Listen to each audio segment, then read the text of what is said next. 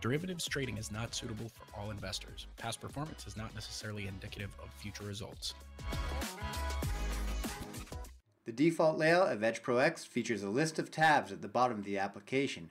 Among these tabs, there's one entitled EdgeProX Active. Clicking on this tab will bring up the EdgeProX Active chart page. The key studies and indicators applied on this chart are the volume imprint study, which is here, the full session VWAP study, which is here. The Edge Pro line shows the theoretical average of your trades, aiding in understanding trade performance and trends.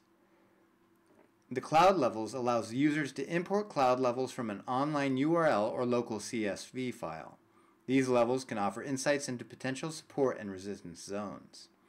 OHLC lines displays the open, high, low, and close price levels for the full chart session.